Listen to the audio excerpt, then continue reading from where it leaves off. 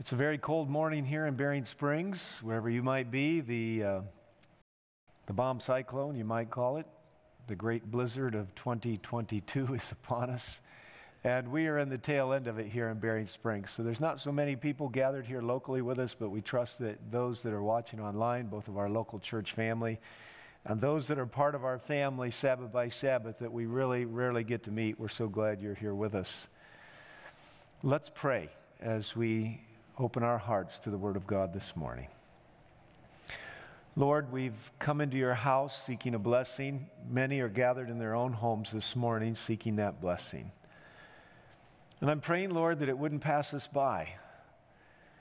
And I'm asking, Lord, that the King of the ages would be King of our heart. So now, Lord, for the blessings of your presence in our lives, we most humbly entreat that you would come and live in our lives today. And thank you for the other blessings that surround us. On this Christmas Eve, Lord, I pray, may we enthrone you. In Jesus' name I pray again. Amen. I've entitled my message this morning, Extreme Ownership, Infinite Infant. If you have your Bibles, if you would, turn to John chapter 1. We have different beginnings to the Gospels. Both Matthew and Luke record the story of Jesus' birth with different details. But John, written probably 40 or 50 years later, records a completely different approach to the life of Christ. And in the Gospel of John, he wants to bring together the concept of Christ's humanity and divinity. In John chapter 1, verse 1, it says, "In the beginning was the Word. And the Word was with God, and the Word was God," the Logos. He was in the beginning with God. And then verse 3 captures the magnitude of the gift of heaven. It says, "All things came into being through him. And apart from him, nothing came into being that has come into being. In him was life, and the life was the light of men. That light shines in the darkness, and the darkness did not comprehend it." On this Christmas Eve, as we consider the inauspicious beginnings of Jesus, it's important for us to stop and remember that to recognize his deity was to have a heart prepared to recognize our need. When we think about the gospel story, we understand that it begins in the experience of Adam and Eve in the garden. Adam was not beguiled like Eve. He chose to take the fruit. And on the backside of taking the fruit, God comes calling for the two of them who are now afraid. Fear was a new emotion for them, and as the presence of God that had been such comfort and delight to them entered the garden, they found themselves now hiding from the one who had been their great delight. When we look at the storyline, we find that there is an element of divine interaction that cannot be celebrated, at least not in the beginning. The serpent had assured her she would not die. But now they're facing judgment. God has appeared. Adam said, "I heard the sound of you in the garden, and I was afraid because I was naked, so I hid myself." I'm reading from Genesis 3, and he said, "Who told you that you were naked? Have you eaten from the tree of which I commanded you not to eat?" Then the man said, "The woman who gave to be with me, she gave me from the tree, and I ate." And the Lord said to the woman, "What is this that you have done?" And the woman said, "The serpent deceived me, and I ate." And the Lord said to the serpent, "Because you've done this, cursed are you above all the cattle, and more than every beast of the field, and on your belly you will go, and dust you will eat all the days of your life. And I will put enmity between you and the woman, and between her seed and your seed. He shall bruise you on the head, and you shall bruise him on the heel." Embedded in this story of divine animosity and enmity is the hope that is impearled in prophecy and in song and in Holy Scripture. 4,000 years of waiting found the human race looking for a deliverer of a different sort, than the one who appeared on a quiet night in a little village not far away from Jerusalem. But the arrival of Jesus was not to be met without some measure of fanfare. The angels had announced it to the shepherds, and they had borne the message, and Zechariah had been encountered by Gabriel, the one who had replaced Lucifer, and he had attempted to tell it, though he no longer had a voice. But there were to be a group of people, probably primarily men, beginning a journey many weeks in advance, would find themselves under a deepening conviction as they made their way night after night to the various terrains that would separate them from arriving at the bedside of the baby born in Bethlehem. Matthew chapter 2, verse 1. It says, "Now after Jesus was born in Bethlehem of Judea in the days of Herod the king, Magi from the east arrived in Jerusalem, saying, 'Where is he who has been born King of the Jews? For we have seen his star in the east, and we have come to worship him.'" I want us to recognize for a moment that the beauty of the heavenly gift was veiled in poverty, obscurity, and largely secrecy and silence. This one great hope of all of the ages, the Messiah born not only to the Jews but to the world, arrives in an out-of-the-way place, without room in the inn, born among the beasts, waiting to be acknowledged for who he really is, and yet hidden in the schemes of his humanity. These men who had studied the stars and the scriptures were impressed that they should make a journey, for the reality had come, the hope had arrived. When we consider the journey of their spiritual pilgrimage, we're convicted with the sense that somehow they had come to learn to listen to that still small voice. The book of Isaiah tells us you will hear a voice behind you saying, "This is the way, walk in it." As they prostrated themselves in humility to the God of the universe, as limited as their knowledge was, the light that shone in their hearts brightened, and the confidence that prompted them grew. The story of the wise men is the story of all humanity, anticipating something of significance and surprised at times with its ability to be overlooked. But these men who had the prophecy of Balaam and whatever remnants of Holy Scripture left behind by Daniel and his friends, these men were waiting for something that would deliver them from the round of hopelessness that had gripped humanity. We know from the Scriptures that before the foundation of the world, God had created the capsule of hope around which all living beings would find a revelation, a deeper revelation of who God was. Before the foundation of the world, Christ had committed to the protection of freedom of choice at the high cost of the sacrifice of his own life. And these wise men from the east who had watched the round of birth and death and suffering and misery, somewhat from afar, you might say, being ensconced or held up in the upper socioeconomic stratus of their existence in some Middle or Far Eastern kingdom.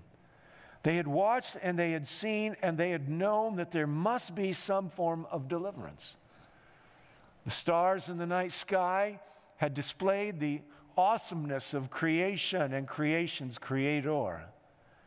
And in the midst of those night moments of gazing, looking for the star, recognizing perhaps some of the time dynamics of the prophecies of Daniel, we don't know for certain. But somehow they sensed the time was near. And when the star appeared in the far sky, they began a pilgrimage. That star led them by night to the city of Jerusalem.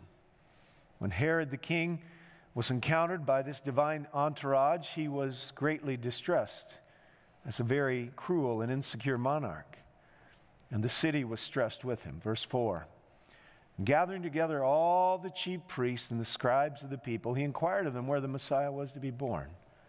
Prophetically, it was understood that this would be Bethlehem Ephrathah, Bethlehem of Judea. For this is what had been written by the prophet, and you, Bethlehem, land of Judah, are by no means least among the leaders of Judah, who will shepherd my people Israel. Herod secretly called the Magi and determined from them the exact time the star appeared. And he sent them to Bethlehem and said, "Go and search carefully for the child, and when you have found him, report to me, so that I too may come and worship him." And hearing the king, they went on their way, and the star which they had seen in the east reappeared and went on before them until it came and stood over the place where the child was. And when they saw the star, they rejoiced exceedingly with great joy. And after coming into the house, they saw the child with Mary his mother, and they fell to the ground and they worshipped him. Opening their treasures, they presented to him gifts of gold, frankincense, and myrrh. Somehow the scribes and the Pharisees of Israel were not even piqued in their interest enough to pursue a path to Bethlehem to see if anything could be true about this.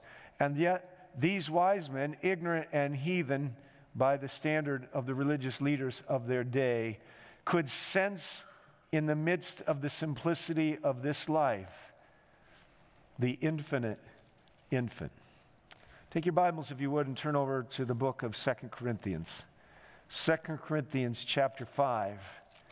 The story of this gem impearled in the ages and yet easily overlooked. Paul, in writing, will remind us in verse 10 that we must all appear before the judgment seat of Christ, so that each one may be recompensed for his deeds in the body according to what he's done, whether good or bad. Therefore, knowing the fear of the Lord, we persuade men, but we are made manifest to God. And I hope that we are made manifest also in your consciences. There's something about the encounter with the living God that involves a voice that must be recognized in the silence of our own minds. It is this prayer of Paul's that we might be also made manifest in your consciences. I want to talk to you for a few minutes about how the wise man could proceed with confidence and how Paul could hope and pray that the same still small voice speaking through the conscience would awaken many others to make this similar journey. The reality of judgment was one that the wise men recognized in their sphere of experience. They understood the great creation and what little of the oracles of God they had declared. There was an owner of the world, there was a creator of the universe, and that they themselves were created subjects. They made this journey based on the deepening sense of the voice and the conviction that came to them. And Paul, appealing to his journey with the Corinthians, is appealing that this same voice will be made manifest in the hearts and in the consciences of his listeners. On this Christmas Eve, I'm certain that the work of God is going forward with the same kind of compelling confidence to those that may have wandered away from the simplicity of the journey of the Magi. I'm certain on this Christmas Eve that God is speaking and commending himself to the consciences of many who, for some reason, taking their eyes off Jesus, have been discouraged with someone who's taken the name Christian or the church, or with themselves as they've wandered into the arms of materialism and meaninglessness. But Paul is appealing to that same still small voice, that somehow that voice will be made manifest in the consciences of his listeners. And this morning, I'm speaking on behalf of the living God to remind everyone that this is the infinite infant. This is the one, though veiled in poverty and obscurity and humanity, is still the Lord creator of the universe, by which nothing came into existence. Verse 12 of 2 Corinthians 5. We're not again commending ourselves to you, but are giving you an occasion to be proud of us, that you'll have an answer for those who take pride in appearance and not in heart. This pride of appearance is what the scribes and Pharisees in the nation of Israel were looking for in the coming of Jesus, but did not find, and thus were disappointed and offended. For if we're beside ourselves, it is for God, and if we are of a sound mind, it is for you. For the love of Christ controls us, and having concluded this, that one died for all, therefore all died. Now when Joseph is told the story that this will be the God-man, a baby born like no others, fully God, fully man. This Joseph, who doubted the integrity of his betrothed, is willing to commit completely to her after an angelic visit, and marvel at the concept that God would surrender portions of his omnipresence, portions of his omniscience, portions of his divine identity to become wrapped in the garb of humanity. But it is this very combination of what is divine and human that allows the human experience to enter into the divine payment that would create the redeeming opportunity, the hope, the love, the living opportunity for every human being. For the love of Christ controls us, having concluded that one died for all, therefore all died. It was impossible for an angel without the status of creator to become the redeemer of humanity. The one who was the consummate and complete provider and originator of every human life must be the one that would be the consummate sacrifice on the cross to embrace the penalty of every human disobedience and every human rebellion. We conclude this, that one died for all, therefore all died. And this is the mystery of godliness, that Jesus would go to the cross and take the experience of the second death while experiencing the first death on behalf of every human being. The death that we die is not the death of abandonment and burdenedness with sin. The death that we die is a death that is really asleep. But the death that Jesus died is the accumulated gathering of our condemnation so that we could be redeemed and restored and glorified. Verse 15. He died for all, so that they who live might no longer live for themselves, but for him who died and rose again on their behalf. In Christ is the corporate experience of the entire human race, taking to the cross their guilt, their shame, and their condemnation, bearing in the separation from the Father that which Christ would save every human being from at the end of probation, when the divine city comes down and there is no longer the hope of turning to the heart of grace and compassion.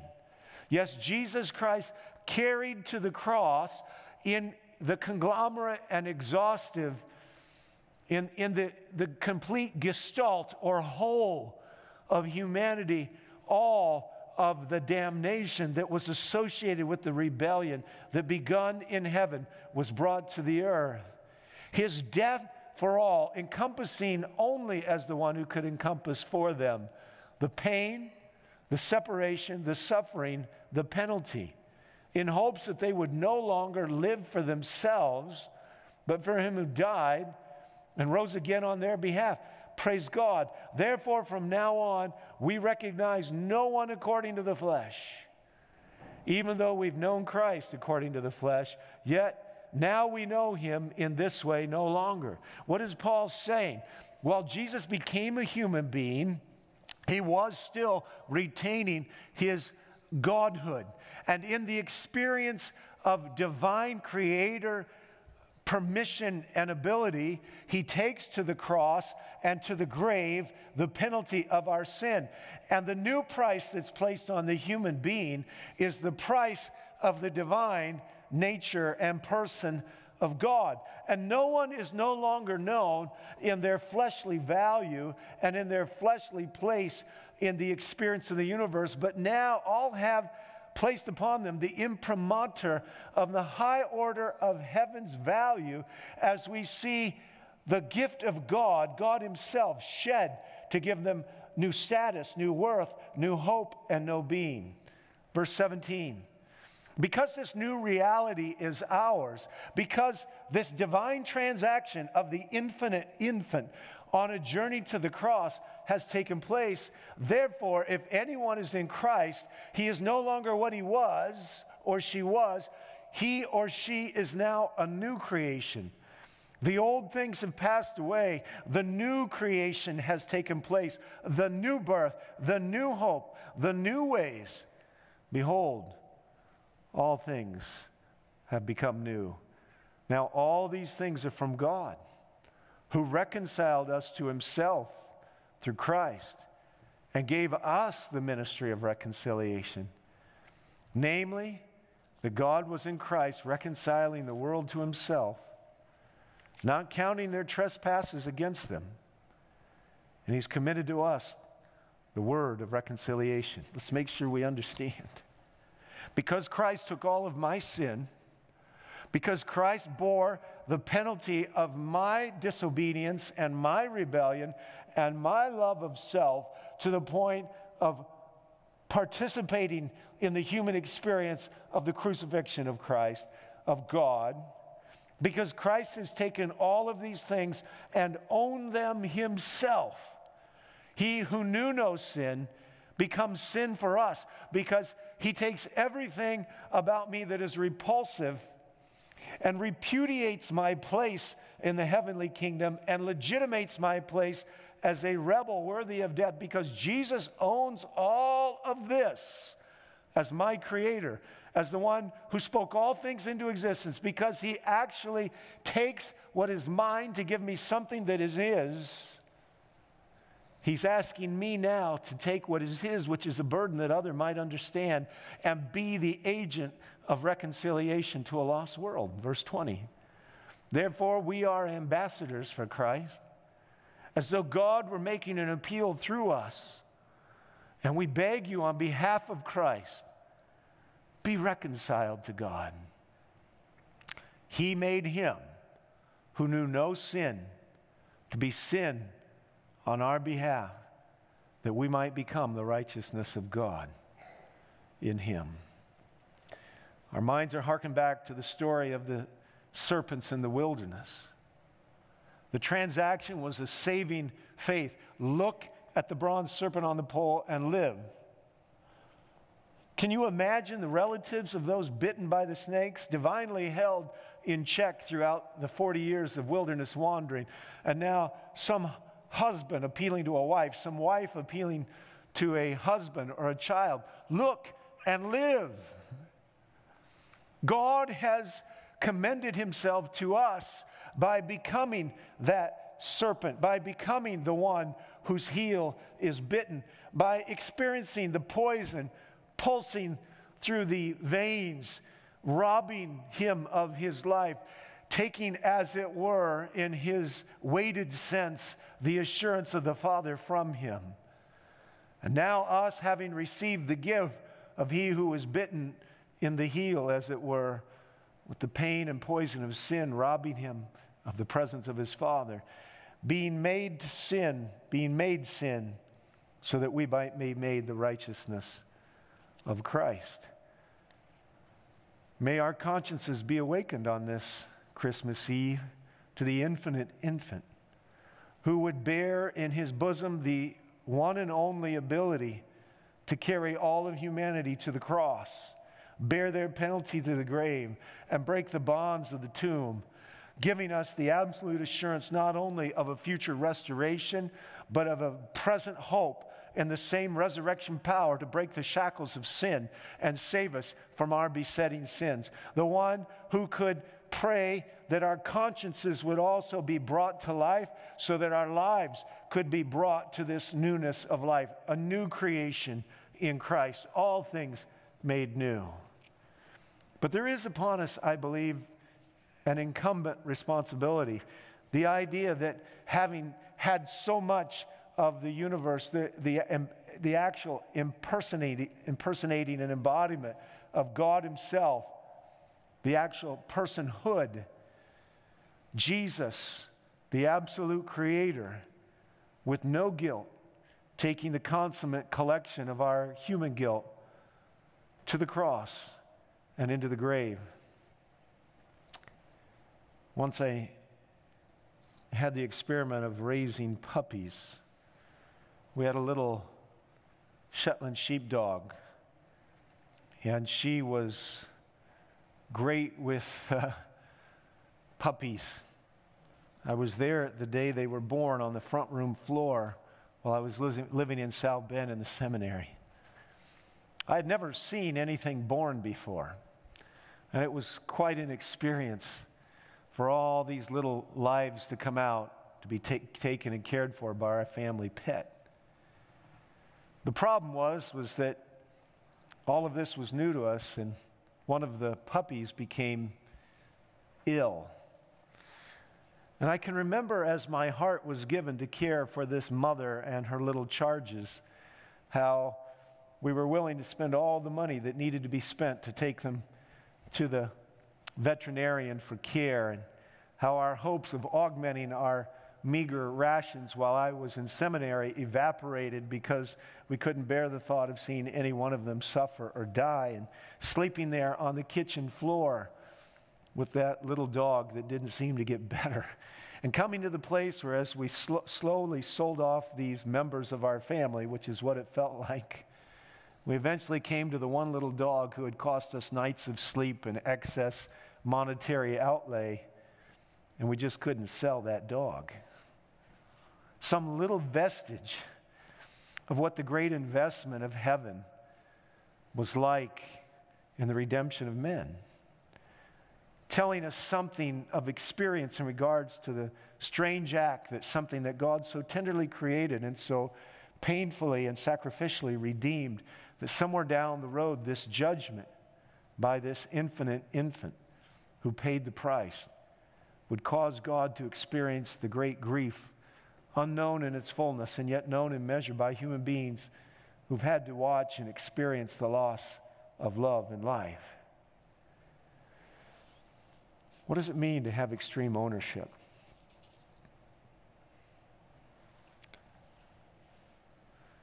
On September 29, 2006, the United States Navy SEAL by the name of Michael Monsoor, he was on what would have been his last deployment in Ramadi. He was a machine gunner. It wasn't unusual for him to carry 100 pounds of ammunition in 100-degree heat. He was part of the Delta Platoon. He was a very young man. And for 5 months he had served in the reconquering of this insurgent-held city called Ramadi. On this final encounter that would enact great heroism, which was nothing unusual for this Michael Monsoor, for he had already received the Silver Star and the Bronze Star.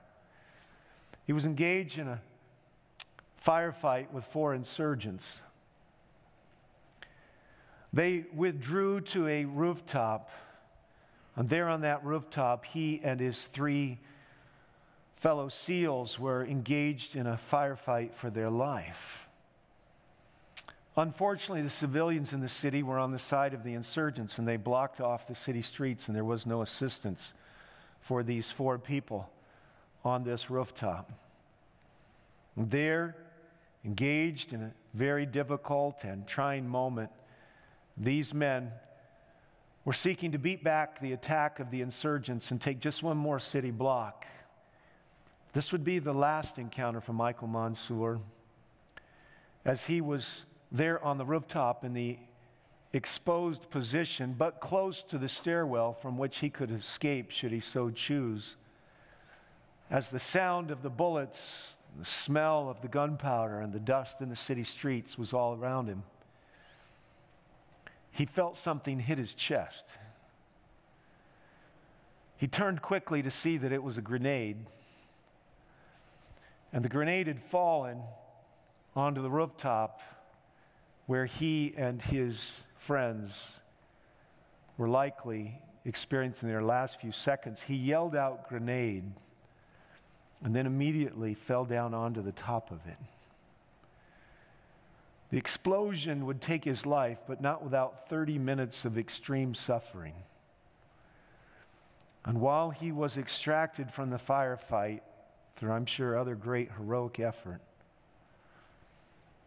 he died so that his friends might live. The other friends on the rooftop were wounded as well, but they did live. He was awarded posthumously the Medal of Honor, which was presented by George W. Bush to his parents on April 8, 2008. He's buried today in Fort Rosecrans National Cemetery. And if you would have been there when his coffin was being moved, you would have seen 2 rows of Navy SEALs. The President of the United States was there, and as that coffin moved through those 2 rows, the first SEAL that had passed by reached up and took off their gold trident insignia and walked up to the coffin and pinned it to the coffin. Every other Navy SEAL, as the coffin passed by, did the exact same thing. And before the procession was over, what had been a wood coffin was now a gold sealed coffin. Greater love hath no man than this, Jesus said, than to lay down his life for his friends. It's my hope and prayer on this Christmas Eve that the prayer of Paul will be the reality of many who are listening to me. I hope that we are made manifest in your consciences. Those men who made the original journey to Jerusalem understood that there is life and there is death. They understood that there is a judgment to come. And they understood that God himself would make himself the sacrifice. On this Christmas Eve, it would behoove us all to take a few moments and look into the night sky and realize that he who spoke them into existence came in obscurity and poverty. He was ignored and rejected. The darkness couldn't perceive the light. This was not a journey that happened in a moment. It was many little decisions over a period of time to where the very image of God would be rejected in place of the idol of their expectations and hopes that somehow served themselves. That infant lying unacknowledged by the masses and certainly the religious and political establishment of the day was the only infinite infant ever to be born. He would be the deliverer, the Lamb of God that would take away the sins of the world. And this morning, God wants us to understand the message of reconciliation that comes to us through his own gift, through the choice to protect our choice, to be able to choose. And the devil is working hard to make sure that self-interest will get in the way and blind us to have no desire and no vision to see what's been done for us, so that we might be reconciled and a part of the ministry of reconciliation. If you've already made that decision and you're listening to me, you have become the instrument of reconciliation to a lost world who needs to hear the story. Your churches must be refocused around the story being told. Our lives must be refocused around the story being lived and told. That the infinite infant has paid the infinite price, that we might be restored to our place in the heavenly family. Wonder, oh heavens, on this Christmas Eve, might our consciences be awakened, and might we have a new degree of ownership to the ministry of reconciliation that's been given to us in the reception of Jesus Christ. Our time, our talent, our treasure, our all. May God bless us on this Christmas Eve. May we realize that Christ was born for us. And may we give our hearts completely to Him. May our consciences be awakened and set free by the gift and the divine obligation. Christ the babe was indeed born for you, the infinite infant. May God bless you on this Sabbath Christmas Eve. May we remember that the one who spoke the worlds into existence was laying in that cradle, went all the way to the cross, came out of the grave, is now mediating on our behalf, seeking to vindicate us in the heavenly judgment, and hoping that we'll take the message of hope to those who also must someday face that same judgment. Christ the babe, born for me, Christ the babe, born for you. I'm asking on this Christmas Eve that our hearts would be paused long enough to be in touch with the God of the universe who's awakening our conscience and reminding us that no matter where we are and what phase of life, there is an end. But praise God, because of Jesus, there is a new beginning, and that new beginning can be now. We can be new creatures in life. As Jesus paid the price of the second death, we can know the joy of the second life brought to us by this new birth. The great suffering and sacrifice of Jesus Christ, unacknowledged and unlauded by men, and yet adored by angels and by so many millions of human beings who've come to recognize the great bankruptcy of their own soul and the great riches of value placed upon them by the actions of heaven and of Christ. Lord, the idea that the one who has bound up the complete infiniteness of the universe would confine himself to the human experience and suffer at the hands of his creatures, his creation and his creatures, is beyond our fathoming. But I'm praying, Lord, today, awaken our conscience to the ministry of reconciliation, the great obligation that's upon us to dedicate our life and our talents to letting the rest of the world know a story like no other. So now, Lord, our lives are yours. May we ponder, may we wonder as we wander how Christ the Savior could come and die. Forgive our distraction and our superficiality, and now bless us with this divine opportunity of Sabbath rest to reflect and rejoice. And we do this in the name of Jesus Christ. Amen. I want to thank you for joining us online, for the few that have gathered here. May we take advantage of this blessed Sabbath where we anticipate a celebration of the incarnation, to remember that he who spoke the worlds into existence has spoken new life into our hearts. And if you haven't let him yet, let him. May God bless you. May you have a Merry Christmas. And may you recognize the great value that is now yours. Heaven has placed its complete treasure amidst the human race and hopefully in your heart. God bless you. Have a blessed Sabbath, and thank you for joining us for Village at Worship.